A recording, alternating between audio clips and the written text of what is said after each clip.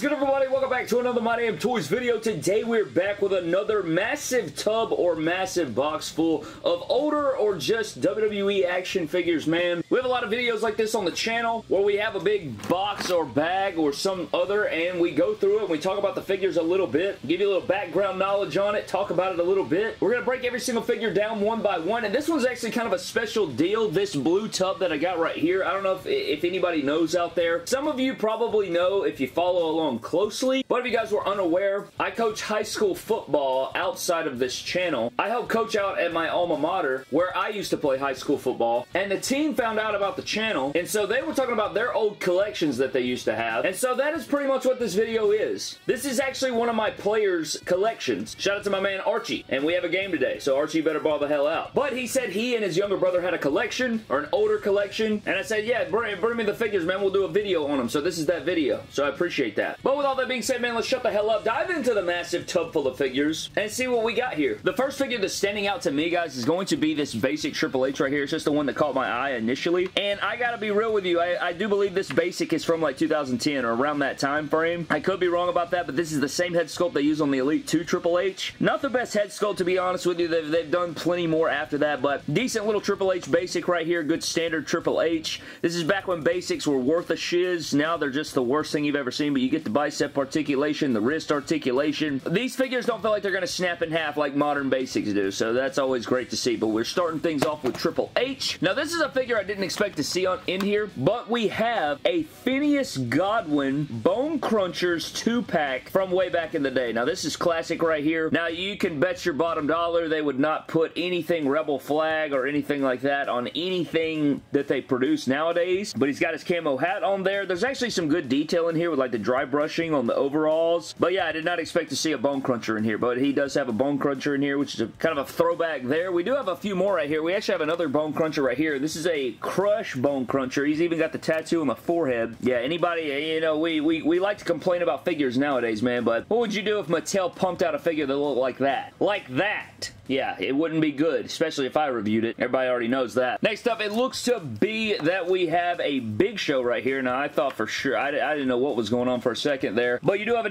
decent little Big Show right here. I do believe they made an Elite equivalent of this, like same exact gear and everything, but Big Show's a nice, you know, it's got some nice stuff going on, very big basics, and I think this is a solid little figure there. Next up, wow, snap, we have a Jax CM Punk figure. Does have a little bit of paint chip here, but he's got the black and pink trunks here, so we got CM trunks. He's got his tattoos on there. I think that we have seen probably, I don't think we've seen our last CM Punk from AEW and Jazzwares. I think we're going to get that Luminaries collection from Unmatched series, but yeah, this is probably, that just kind of made me think of modern CM Punks, but this is a solid figure right here. Anybody that was watching wrestling back in the day had a Punk like this, man. Next up, we have a Miz basic, actually a really strong head sculpt right here. Elite 37 head sculpt, black trunks. Nothing special going on with the Miz here, but I'd still take it over a modern Miz, man. Can you imagine if basics had removable arms that were double jointed? Doubt we ever get there, but it's still cool to think about. Next up is, my god, we have a headless Bone Cruncher manager figure, or it may not have been one of the manager series, but it is a Savio Vega Bone Cruncher figure with the waist swiveled arms right there. Not all the bells and whistles, but it's a decent little figure, but it is headless. I don't know if his head's in there or not, but you got Savio Vega. We also have, this is probably the most modern figure. There may be another modern figure in here, but probably the most modern figure, so around what, was it 2016, maybe 2017, early? May have been 2016, but we have the Defining Moments Great American Bash Sting figure. Ridiculous jacket. Like, oh my god, that goddamn fucking old school Mattel stuck in that pose jacket. You already know what's up with the jacket, but this is a very nice figure. I like this figure a lot, even though mine was a Daegum bobblehead. This one's not as bad as mine was. We have a Darren Young battle pack. So this actual battle pack right here with Titus O'Neil and Darren Young, pretty damn good figures actually, like for the time, especially the head sculpt right here. I like the torso, I like the gold gear and everything like that. These kind of hit retail around the same time, so I'm not sure if he bought all these in one trip, but I know all of these were hitting around the same time, I'm pretty sure, so that's probably what happened there. Also, this just hit me out of nowhere, but I'm pretty sure this basic Kalisto was also hitting around that same time. Again, I could be wrong, but if I'm just going off the cuff here, I do believe that was the deal, but this Kalisto is a pretty damn good basic as well. I miss good basics, man. You don't get them anymore. Speaking of a good basic, basic, you have this Ric Flair Evolution. Ruthless Aggression era style Ric Flair right here is what I would call this. Kind of a evolution-based basic Ric Flair. Great looking head sculpt on it. I think this is a fantastic, especially to be an older basic. I think this is fantastic. Great looking Ric. We also have an Undertaker figure. He's got the faux hawk going. It's pretty decent right there. Another basic, we got a Sheamus. Pretty damn good Sheamus head sculpt right there. Like, some of these classic Mattel head sculpts, man, they were money. They were on the money. They may have been cartoony, but I think they nailed the likeness on some of these. One guy they really didn't nail the likeness on, in my opinion, is going to be Seth Rollins. I never liked this head sculpt. You have a Shield version of a basic, and then you have singles version right here. And this may have been the one that came with the Money in the Bank briefcase, if I'm not mistaken. So, yeah, we got a couple Seth Rollins basics. We have the other half of our Godwin's 2-pack here. Headless, so that's good. We have a part of a ring here, which I'll show you guys at the end. We have some ring playsets that I'll show you guys at the end there, but we have a Kevin Owens basic. Got one of the best in the world right here.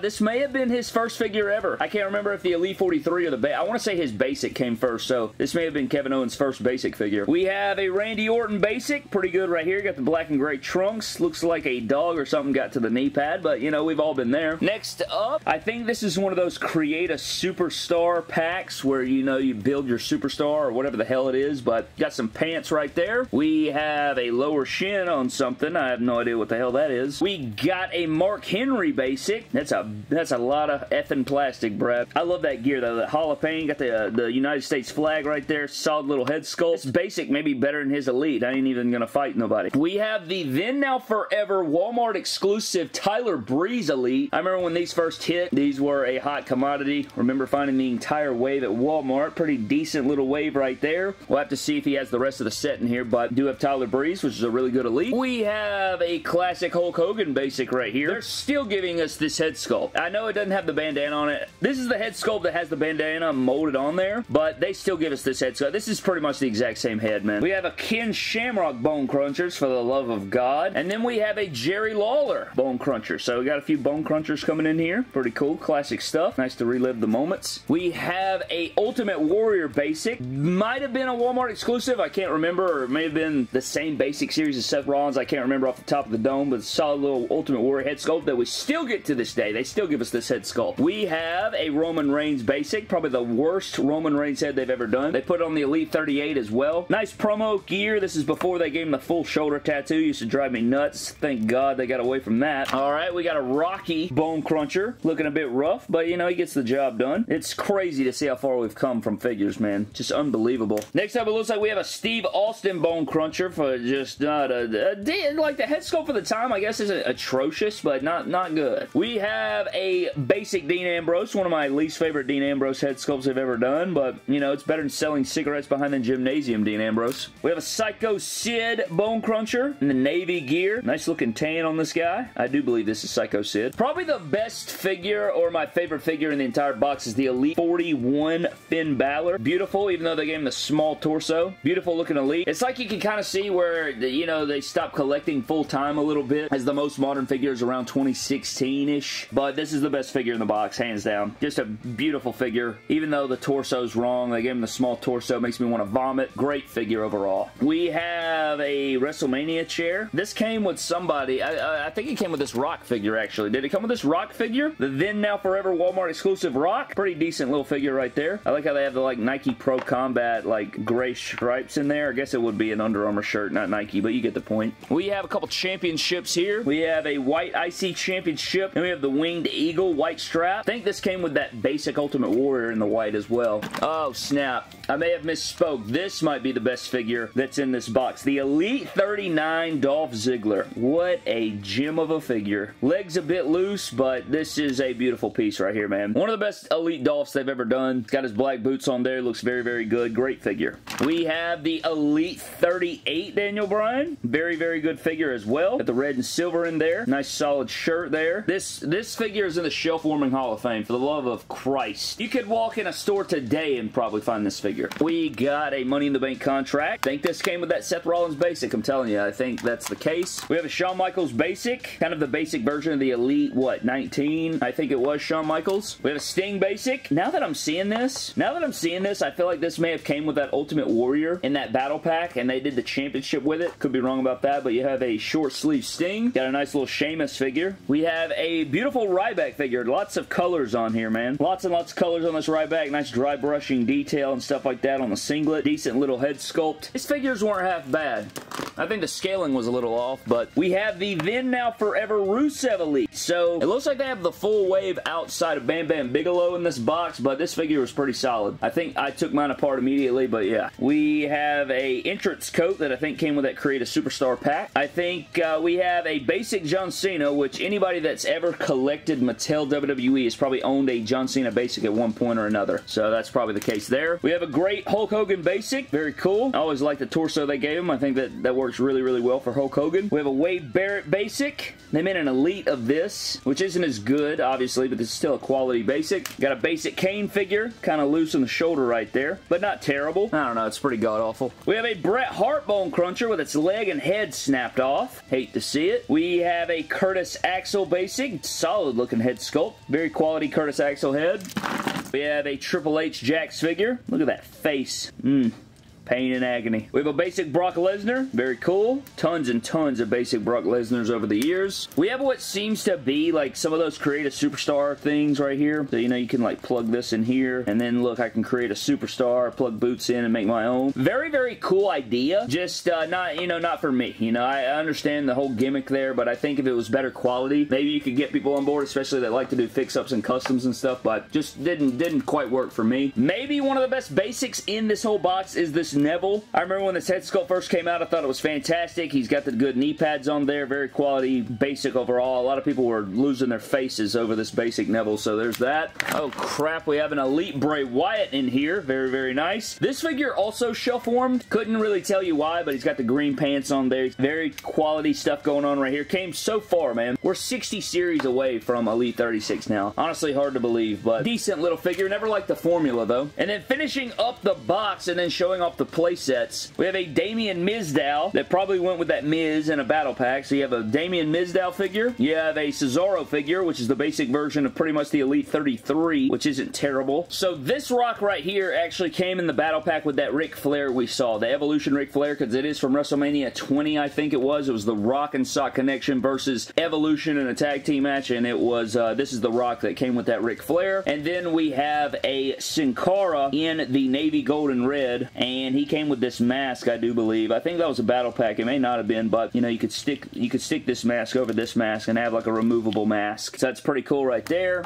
We also had a dull flat version of the Intercontinental Championship with no paint detail. We had a WWE mic, and then we had a Stone Cold Steve Austin head sculpt for whatever reason. But that was the full tub. But I do want to show off these playsets real quick. Alright, so there's a few different basic rings here. You have the Elimination Chamber one, and he actually does have the chamber, which is pretty sick, but he's got the basic chamber playset here. And I know a lot of people that will pay a lot of damn good money for that basic chamber because we've really never had it again. I'm not going to set it up here, but you guys can see, had all the pieces to it, does have the chambers and everything like that. I don't think he's selling it, you know, but I've seen people do full-blown matches with this chamber. Apologize for the lighting, but you guys can see the roof here. It's got all the pods. It's a damn good playset. Maybe it'll be the next crowdfunder. Now, he told me he also had the Hell in a Cell somewhere, but we do have the Cell basic ring right here, which is pretty much the exact same ring. It's pretty much the same ring as the Elimination Chamber one. You know how many damn basic rings they've made, Brad? Like a million. We also have this Crash ring that has the gimmick, you know, where you can like slam through the middle,